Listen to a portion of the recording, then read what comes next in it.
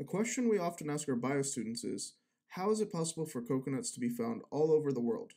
While I do chuckle when some say swallows carried them, this question is how we get students to start thinking about water dispersal and plant migration. My name is Shawn Thomas, and I'm a PhD student here at the Piers Lab. While we don't study coconuts, we do study the mustard family. This family, the Brassicaceae, includes everyone's favorite or least favorite vegetables, like broccoli, cabbage, cauliflower, and kale, among others.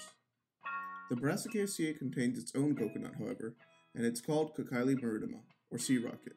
Growing on sandy and salty dunes, this halophytic plant has a cosmopolitan range, including the coasts of Europe, Oceania, and Pacific North America.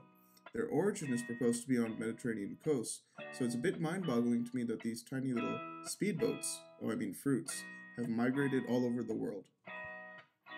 Genome size estimates of sea rocket place it at around 680 megabases, and previous attempts to sequence led to a poor and fragmented assembly. Therefore, we'd like to use smart sequencing and hi-fi reads for de novo whole genome assembly. This genome will be useful for many applications, such as studying genome evolution in the Brassicaceae, understanding complex population structure of sea rocket, and even agricultural applications like de novo domestication. So PacBio, please sponsor.